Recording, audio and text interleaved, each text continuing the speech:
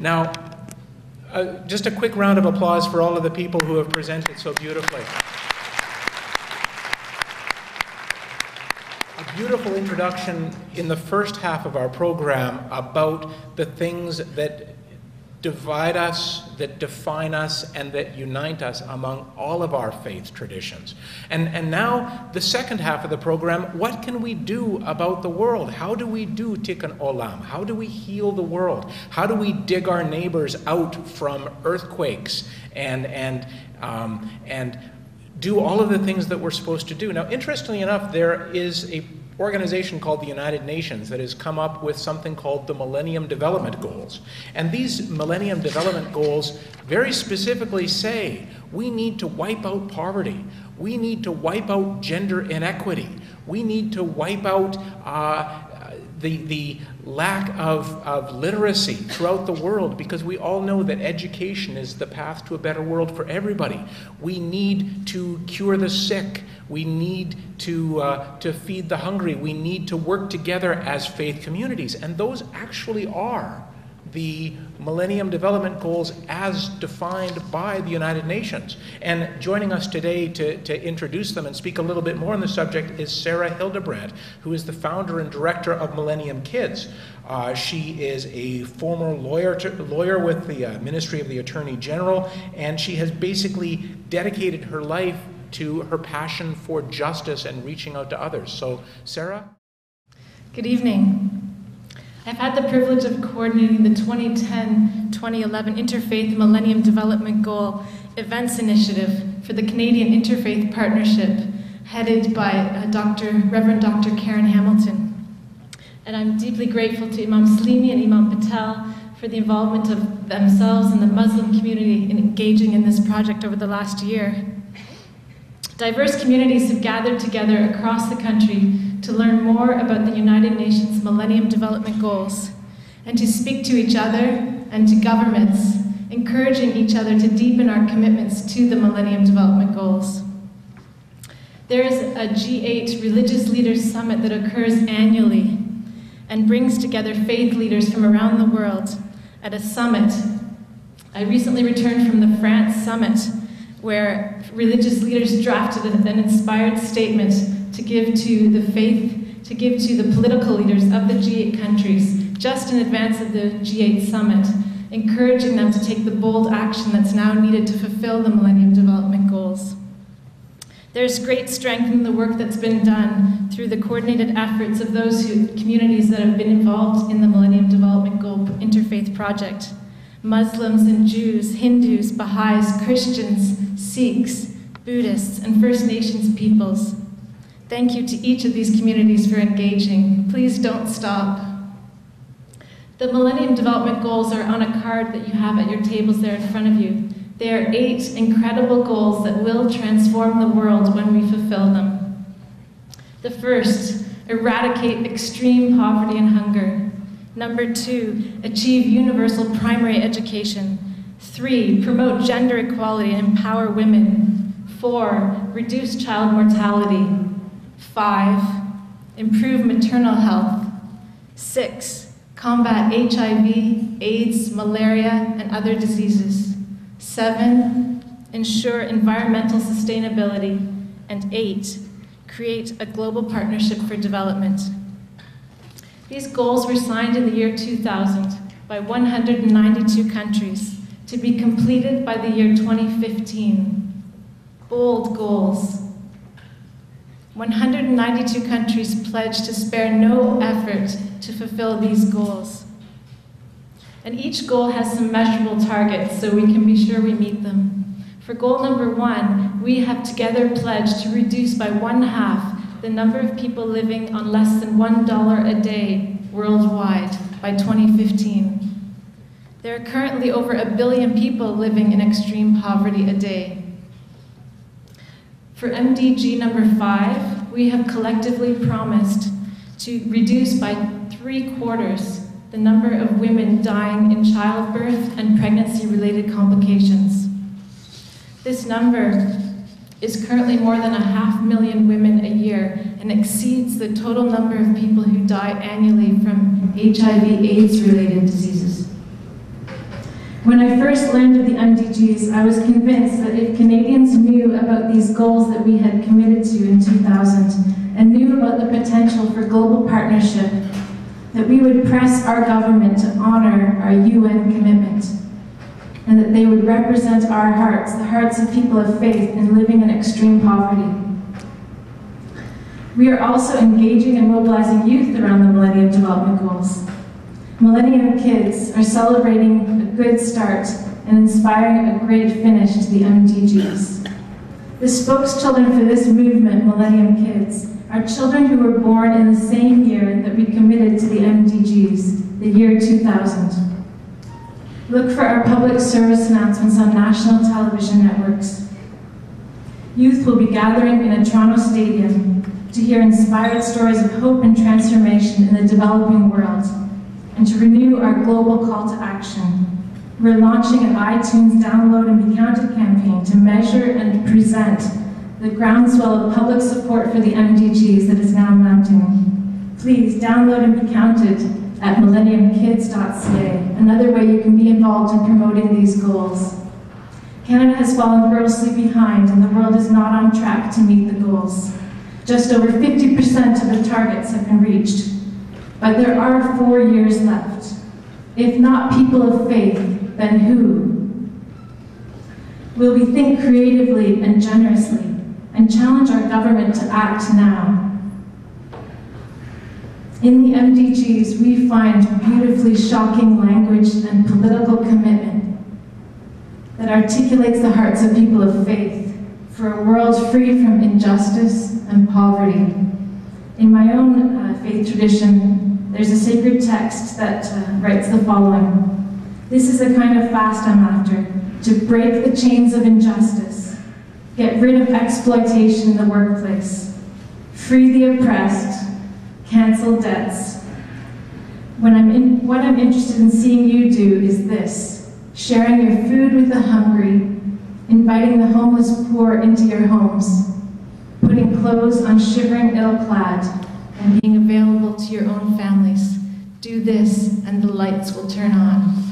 Let's continue to speak and act for the Millennium Development Goals together. Thank you. Thank you so much for that. I can't actually think of a better, more organized way to approach all of the ills that are troubling our world than that simple commitment to follow those goals. And I know the Faith of Life Network were one of the initial sponsors when Dr. Hildebrandt came up to introduce those goals, goodness me, 5 years ago now, because it's something that can draw us all together. So I would like to invite up then Dr. and Imam Abdul Hai Patel. He is the chair of the Ontario Multi-Faith Council, to talk about this concept of interfaith cooperation, which is so central to the Millennium Development Goals. Assalamu alaikum. Good evening, everyone. I'm really honored and privileged to be part of this blessed gathering of bringing the faith together, and it is really a reflection of our new Canada, where faith communities come together. About 3 years ago or so or more, Tony Blair, the former British Prime Minister, came to this country to mobilize the faith communities for eradicating malaria in Africa. And he invited a number of faith leaders. When he started speaking, he understood that we knew each other. This is nothing new to Canada. It was new maybe in England or in other countries, but he was quite surprised that we had about 30 faiths sitting together at one table, and they were talking to each other. So he says, I didn't know that such a cooperation existed here. These were his words.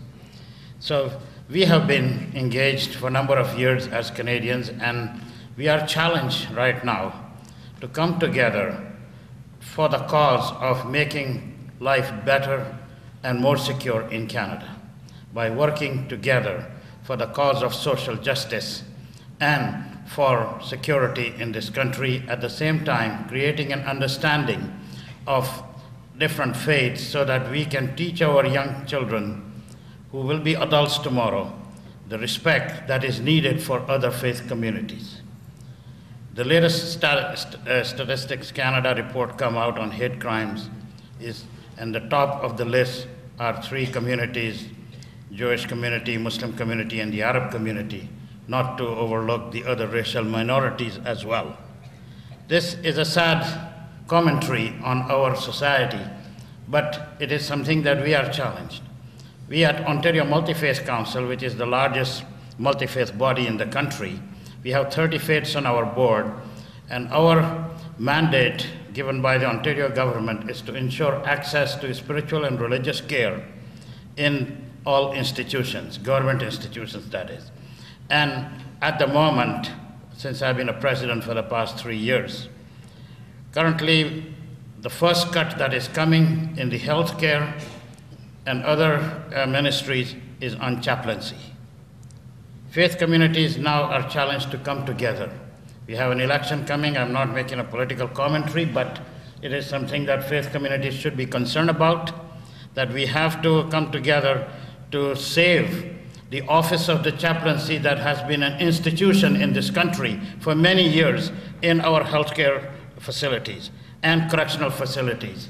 That would be the next. So this is something that I would like to remind all of us, that yes, Ontario Multi-Faith Council, with 30 faiths on our board, some of our board members are here at the moment, and we are committed to ensure this access, but that will only come about with the support of all the faith communities. This is where we have to understand what is the value of interfaith in Canadian context today, is to come together in gathering like this, and the interfaith partnership that we just heard for the universal protection of the Millennium Development Goal, and also for this country, how we can make life better for each other. Thank you.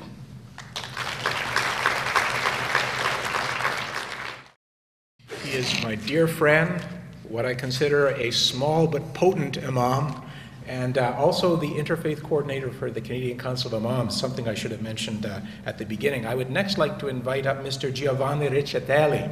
And I just, forgive me, I can't help trying to roll this off my tongue, from the Unione Cristiana Enti tra I per I Migranti Italiani.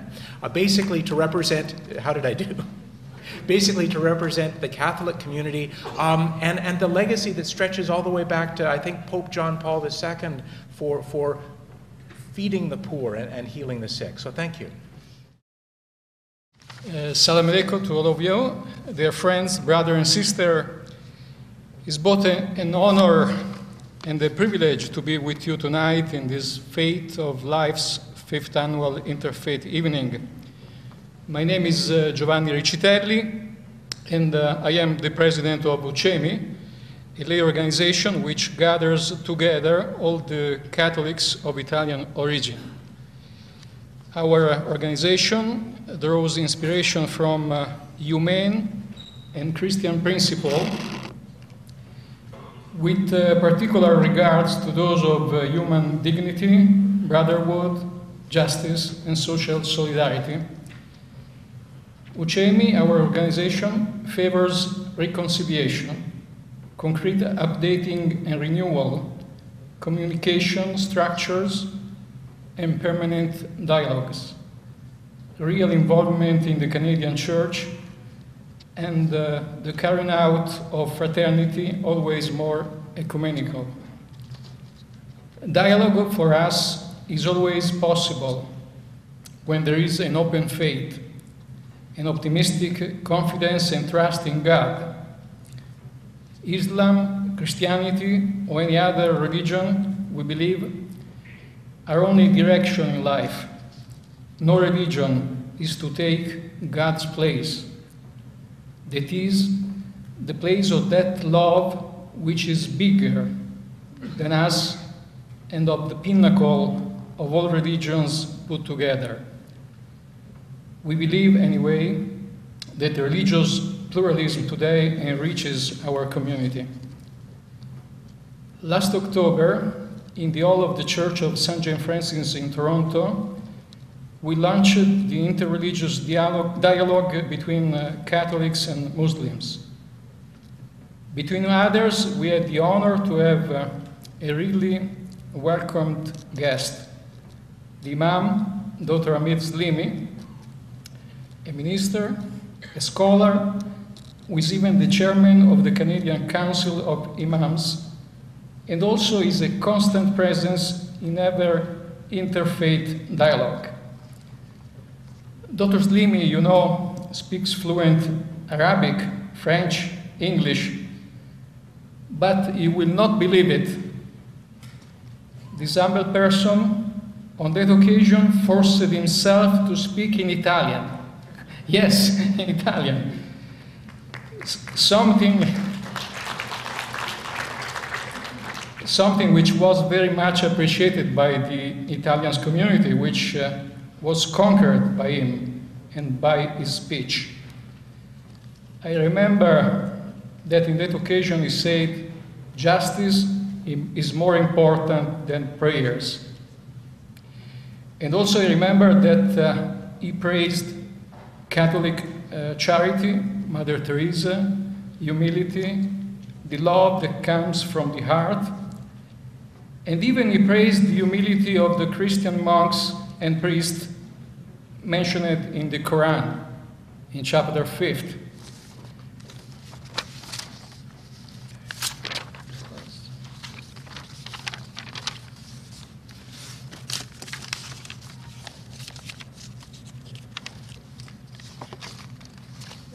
Sorry, I lost my paper. Okay, so we were very impressed by him, and you are very blessed that is with your community. And we want to continue on the dialogue, and next Sunday we have a concert in honor of John Paul II. We invited the Imam, and he will come. He will be present for the event, and we are very glad. Also, he wrote a message, a very beautiful message that from the one famous opera house in Venice, in Italy, and so hopefully we'll enjoy. We'll remember the figures on John Paul II that did something to unite us, and this is so. If you want to come to this event, come to my table and I will give you the ticket. Thank you very much. Thank you very much. I have to admit, Mother Teresa has always been an inspiration to me as well, because she was a woman who, if you read the book, they collected her diary and they published it as a book, and this woman dedicated her life to the service of others, even though she was not sure there was a reward waiting for her in heaven. She wasn't sure she believed any of this, but she dedicated her life to acting as if it were true, because she knew that was the right thing to do and the best thing to do.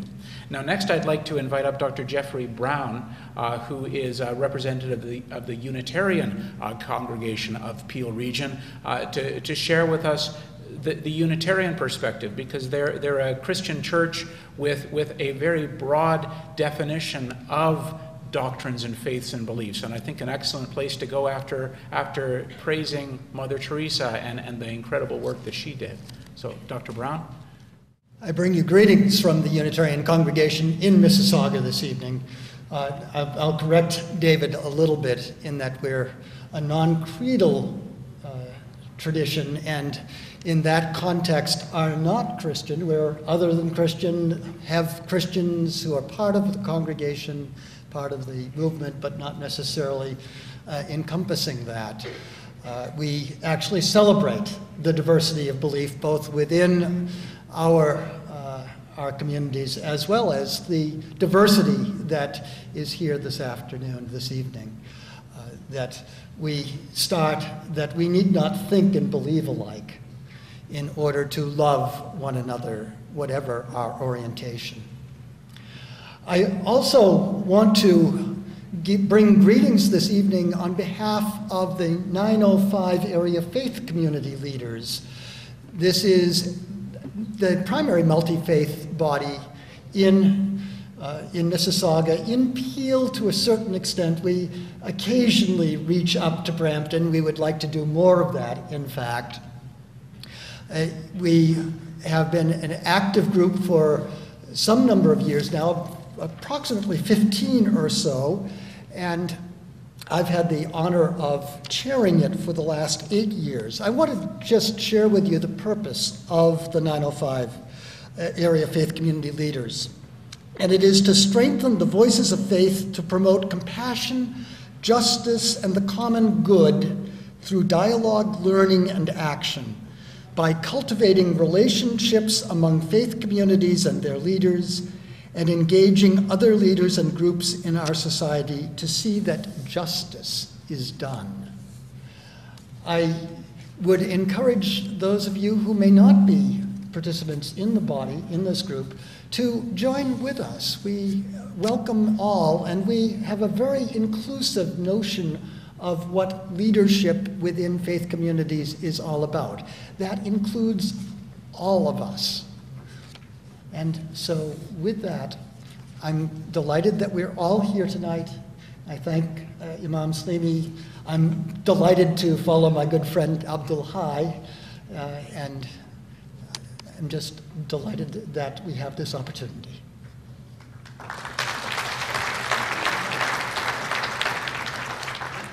Reverend Brown, I learned something. My sole understanding of Unitarianism was actually from my next door neighbor.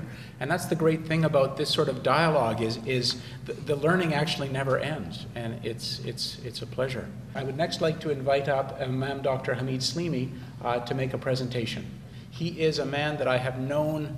We went on Hajj about 6 years ago, and he's fluent in even more languages than Giovanni told you. He's also fluent in Hebrew, and he is a man who is the chair of the Canadian Council of Imams and one of the most respected Muslim scholars in North America, and one of the most dedicated to outreach and serving all people and building bridges to all people, and a man whose vision has basically inspired the entire Faith of Life network and created everything that we are. So, Imam Slimi.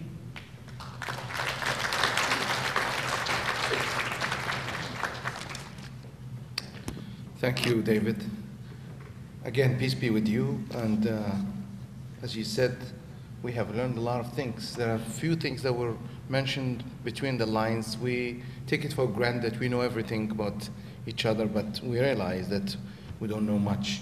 And it's very important to understand that none of us is perfect, and we're humans, and only God who is perfect. That, I think, that's something we all can agree on, that God is the only one who's perfect. We all make mistakes, and that's the beauty of it. We make mistakes, and we apologize and seek forgiveness from one another. And God, as in Islam, does not forgive the sins until you ask forgiveness from people. This is beautiful. I don't want to give you a lecture, but I thought I would like to acknowledge different sects of Islam here, because we didn't really want to give different sects of Islam different opportunities, because these are intra-faith things. We had a wonderful program on Saturday for the Muslims, but Muslim with a capital M. Muslim with different sects. We have Sunni Muslims, we have Ahmadiyya Muslims, they are with us here. Please, some of you are here around the table scattered. We have quite a few from Baytul Islam. And then we have also Shia Muslims from Itna Ashariya, the 12ers. We have also Ismaili Muslims. I have my friend here, Kanji, is here, and we have few Ismailis. We have also different groups. So I was asked to give speeches to Ahmadiyya and Ismaili and Itna Ashariya. I said, no, we're all Muslims. We all believe in the Quran. So no need. If I don't represent you in these ideas, then you have all the stage. You have another 4 minutes we can add. But I think we all agree on the principles and basics. And this gathering is not about, trying to learn so you can criticize, but trying to learn so you can help the other to understand you better, and you can work with one another. Like marriage. it's inconceivable that two people get married, just they meet like each other, the way they look, and they say, you know, let's get married. You can't get married like that. You need to know one another. Sometimes it takes years. And sometimes it goes 3-4 years, people know each other, then they decide marriage. Some of them actually, I know a couple, they had kids and they're going to university, then they decided to get married. But no, it's enough time to understand one another. That happens also between religions and faiths, to understand and learn how to respect. The problem is, and this starts when we upbring the children from an early age, to respect the other. And the Quran emphasizes on the element of respect is dignity, to make sure that you secure the dignity of a person. And when it comes to dignity, religion is irrelevant.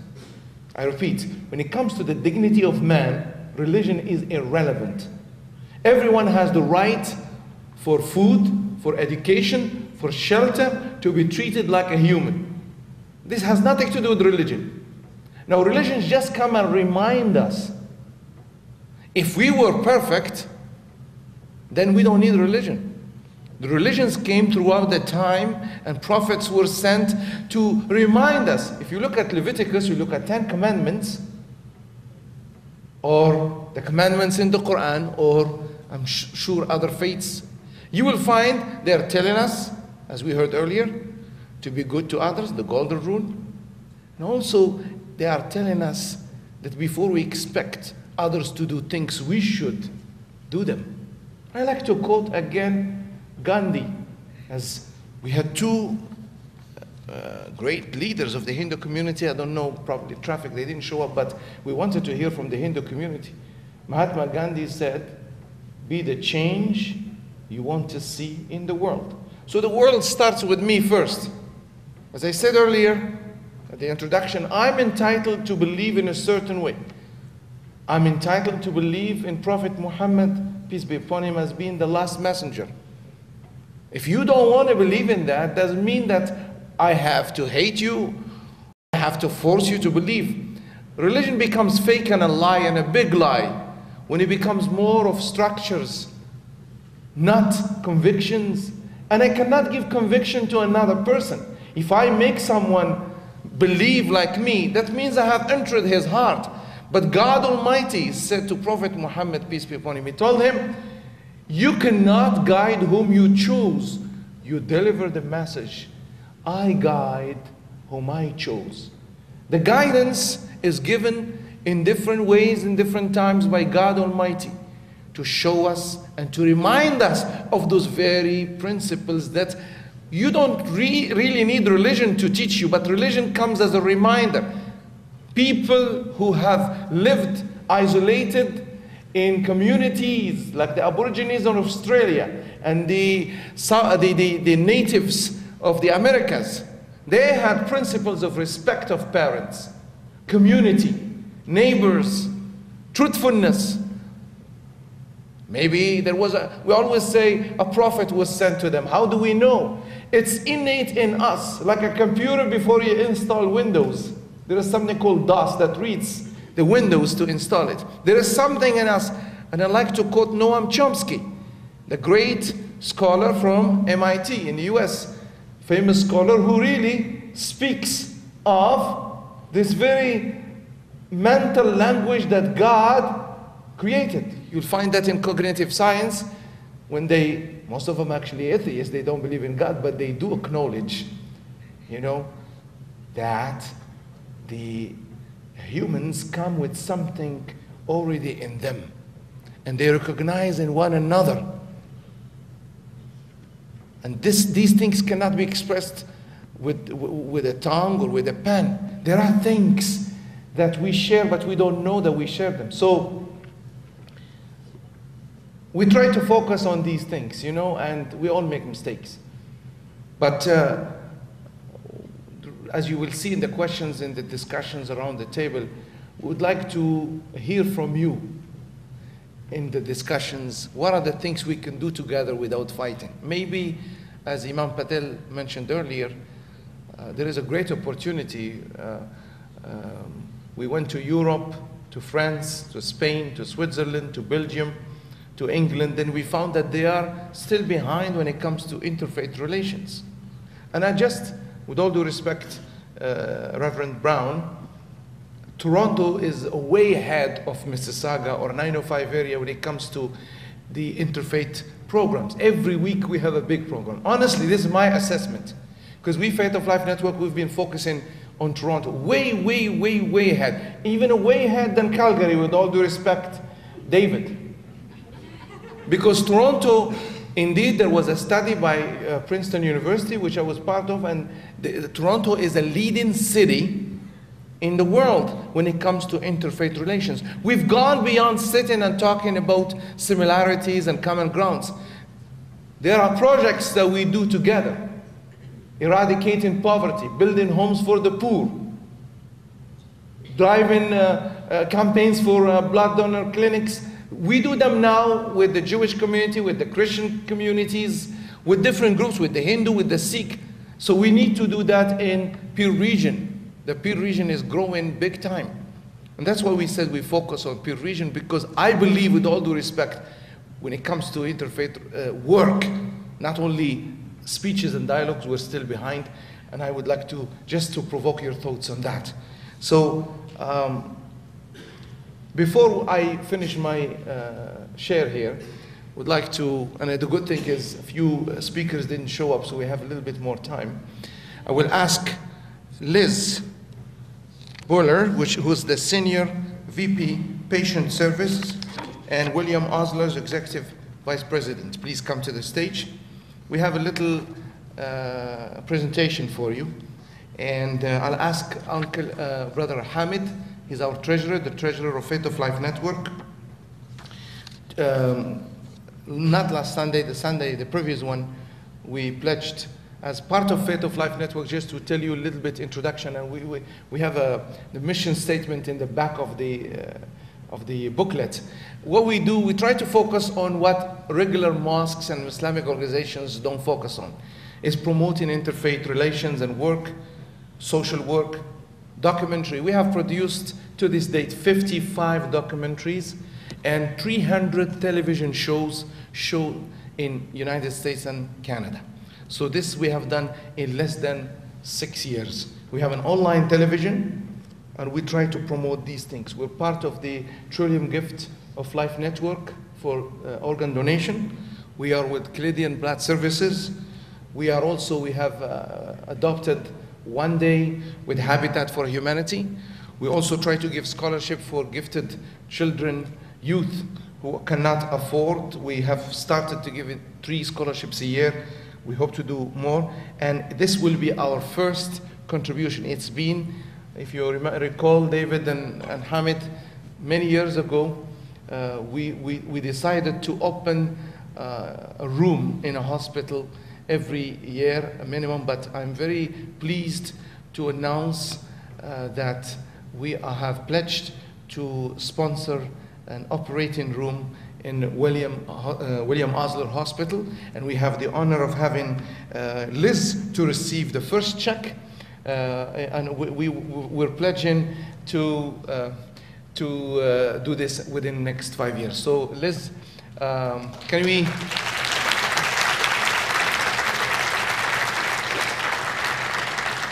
Because William Osler Hospital is a hospital, we have 2 hospitals, one in Etobicoke and one in Brampton. The new one is one of the biggest ones, I believe, in Ontario. She will tell you more about it, but we all go there, and we have to give back. Faith is not about prayers, as we heard earlier, it's about action. Liz, the floor is yours. Thank you. It's my honor and privilege to be here to accept this generous gift. What an exciting event. I didn't actually know a whole lot about coming in. I tried to go on the website and get a little more informed, but just hearing from everybody tonight, it really did resonate about how similar our values are at William Osler. Our vision is to design health systems for the global community driven by diversity. And we're very, very committed to understanding our community and relating that back into the care and service that we provide. We are the largest community health system in the country. We serve 1 million people within our Central West Lynn community. Last year we served 600,000 patients. We saw close to 200,000 patients through our emergency department alone. We delivered close to 7,000 brand new babies. It's a very busy place, and we serve a hugely diverse community. Over 70% of our population, of course, is multicultural, and we have a dedicated diversity department that helps and works with us as we deliver care and services to our patients and families. And to the gentleman who spoke about chaplaincy, we have a very strong spiritual care department and are very committed to ensuring we have spiritual care workers in our organization, and are very blessed to have several spiritual care workers from very different denominations. So it really helps us, we believe, to deliver better care to our community. So I just want to thank you again for the work you're doing, for the education I've gotten this evening in that short window, and for this very generous donation going forward to help us continue to serve the community in a great way. Thank you.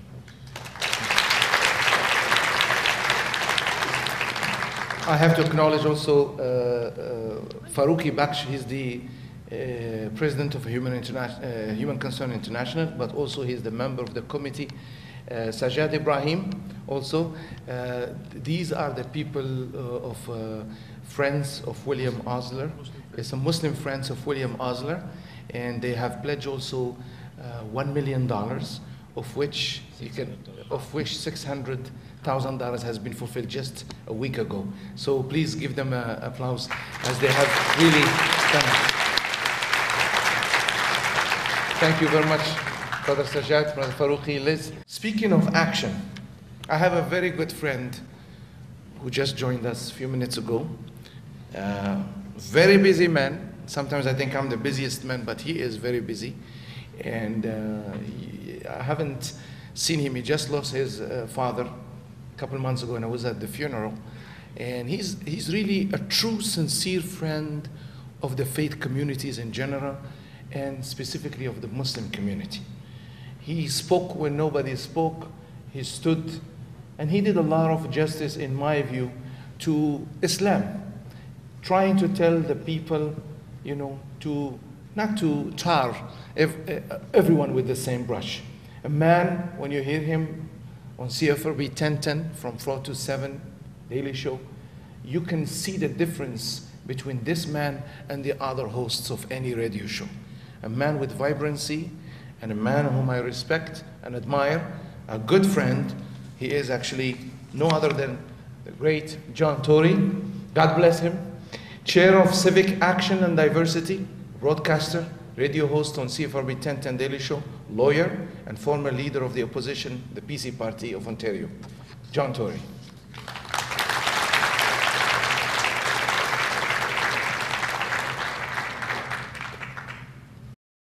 Assalamu alaikum, and good evening, ladies and gentlemen, and thank you for those kind words. Imam Slimi, I'm enjoying a new life as a broadcaster. It's very liberating, actually. I can tell you that to have a chance to talk on the radio for 3 hours every day and say anything you want, there's really nobody there to contradict you, and if anybody does contradict you and they aggravate you, you have a mouse in your hand, a computer mouse, and you just have to use about this much energy with your finger and they're gone. And so it is, but I don't do that very often, because I in fact encourage a diversity of opinion, because I think it's one small way in which we can come to understand each other better. I'll give you an example that literally occurred on yesterday's program, and unfortunately it's on the subject of death and cemeteries, but you may have seen the story that was in the news about the proposal a man had to build what he called a natural cemetery in Ajax, and it was causing some angst among the neighbors that live there, because it presently is land that's a golf course. And so I talked about this and said, well, they had an obligation, the people who wanted to put the cemetery there, to satisfy the neighbor. And 2 people called in, one after the other.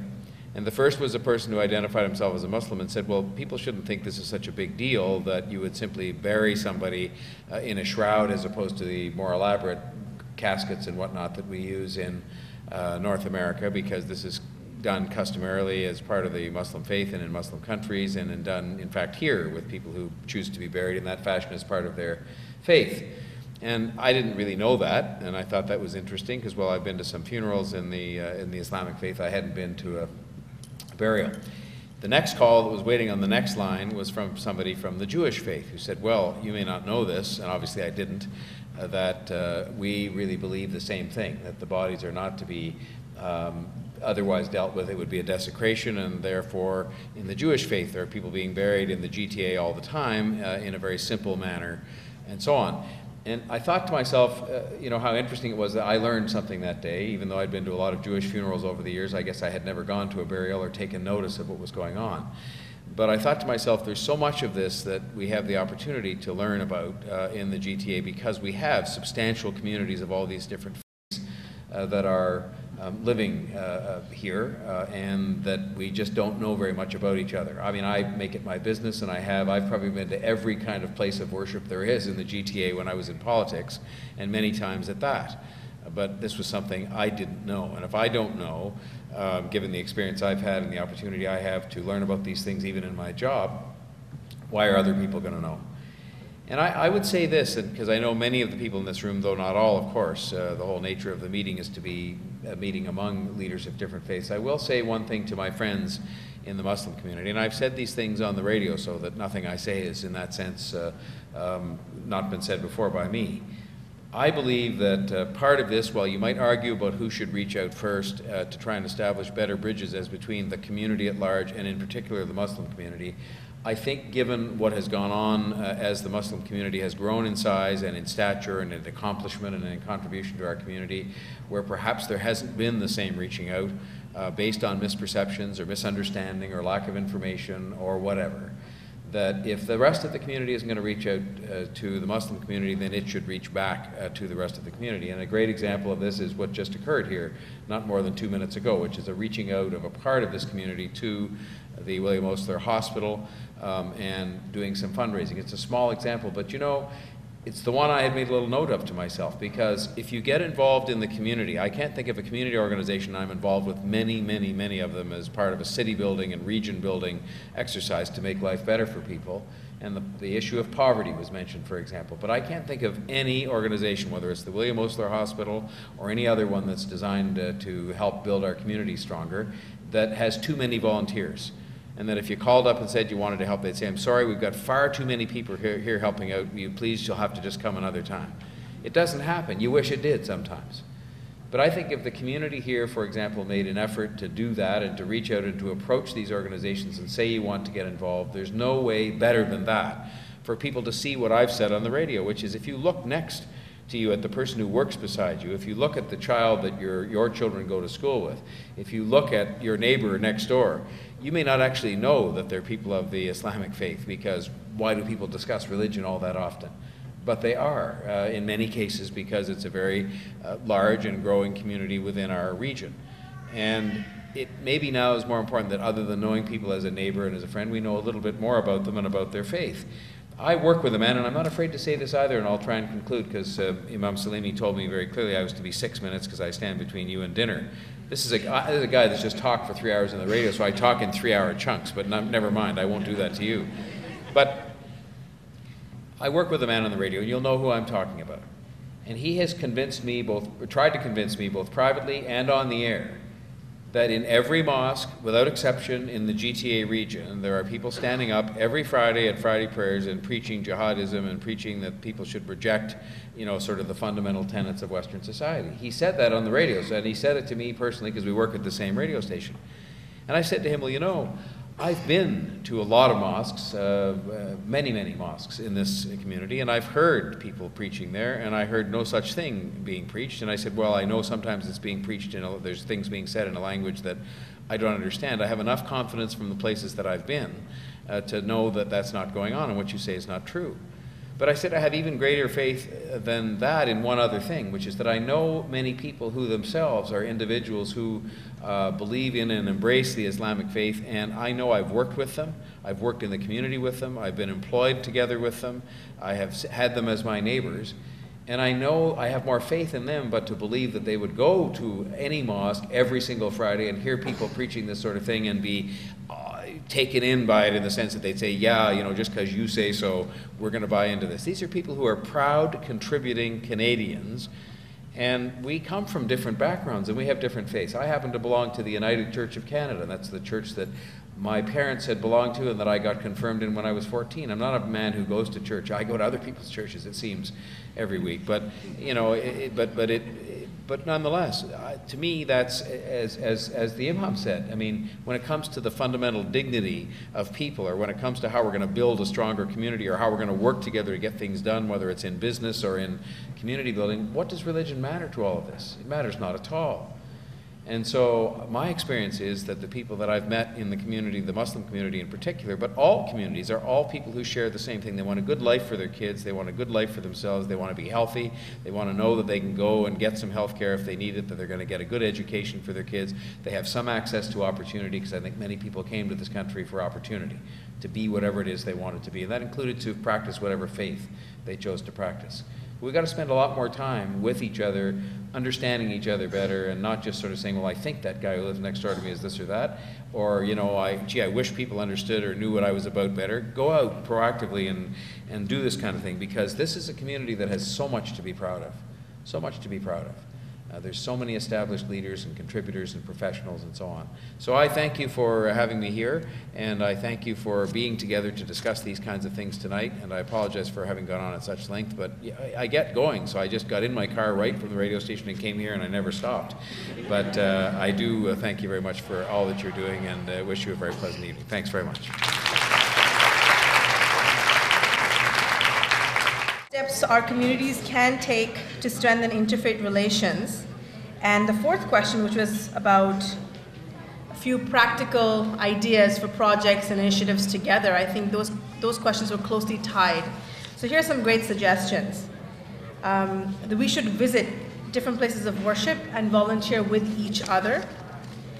That we should look at perhaps establishing an emergency response team that's interfaith-based, an EMS team, and also looking at firefighters, because a lot of firefighters are volunteers. And so if we could have some sort of a coordinated interfaith firefighter team, that might be something to look at in Peel Region. We should visit each other and perhaps set up groups to go visit the sick, because visiting the sick is part of all of our faith traditions.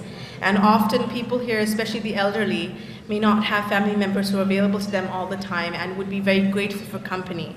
So visiting the sick in the hospitals, visiting the incarcerated in prisons, people who are alone, people who are lonely.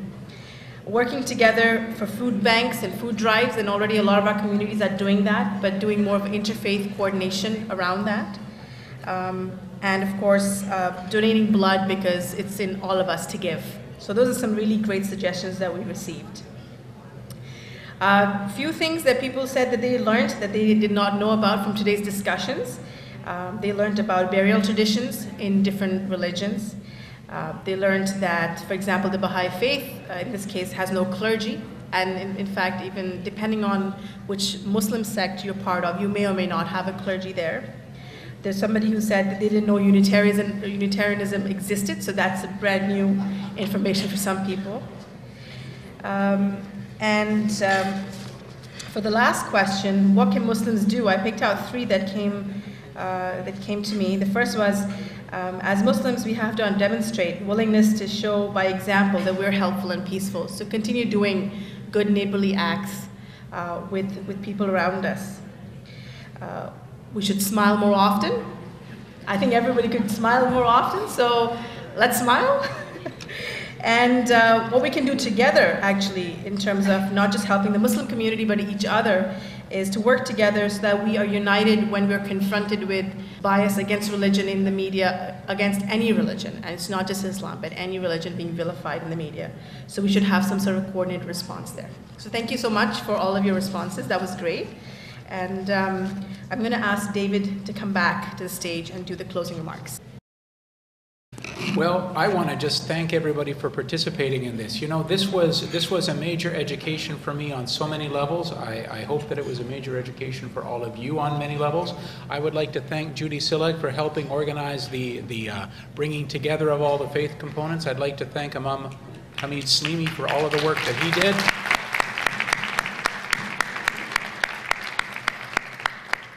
I would like to thank all of the speakers, but mostly I would like to thank all of you as participants, because this has been a very major movement, I hope, for the entire Peel region. There's so much impatience well, as Nakat was just talking about, and listening to conversations around the room and participating in some of them, the impatience to move beyond dialogue. Because dialogue is a wonderful thing. We love to get to know our neighbors, but the best way to get to know your neighbor is to go and help them build a fence, or to go and help push somebody out of a ditch. If I want to get to know people in Calgary, I get together and I do things with them for the service of others. And these ideas, the idea of a medical response team, the idea of volunteer fire services, the idea of working together as interfaith communities in any context, a lot of that is very much out of the box thinking, and I think you all deserve to be profoundly congratulated for it. So many thanks on behalf of Faith of Life Network, on behalf of all of us who helped organize this. Thank you for coming, and I hope it's the beginning of something bigger. I hope that out of this comes a lot more dialogue and a lot more opportunities for people to get together and do things. Oh, and the one thing Judy Silek told me, and I forgot to mention it, we always say in Islam that God is the best of planners, that in fact we don't know what's going to happen, we're just along for the ride. Today is actually the Jewish holiday of Shavuot, Pentecost, which is the day that Moses brought down the 10 Commandments from Sinai. And the 10 Commandments are something else that unites all of us as just a set of ethical principles that can bring us all together in the service of all humanity and all mankind. So thank you very much for coming.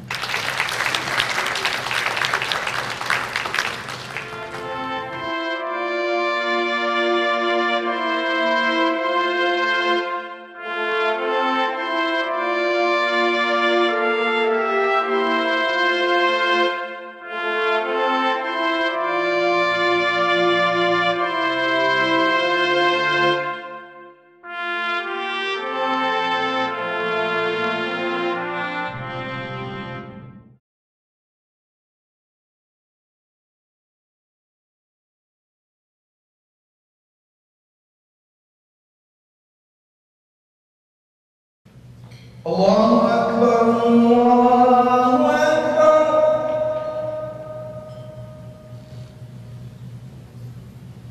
Allahu Akbar,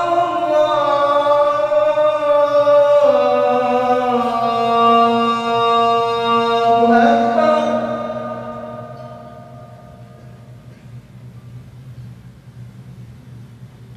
Ashhadu an la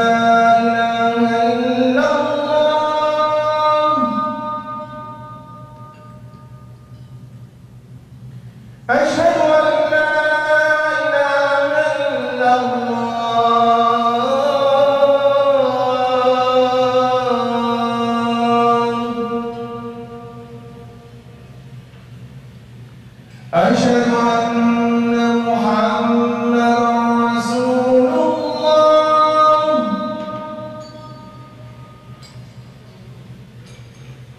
أشهد أن محمدًا رسول الله.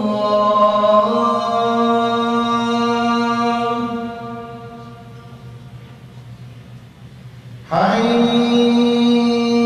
على الصلاة.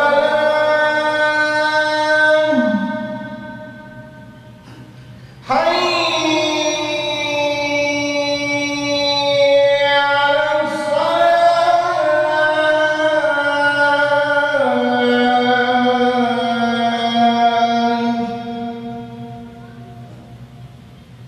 حي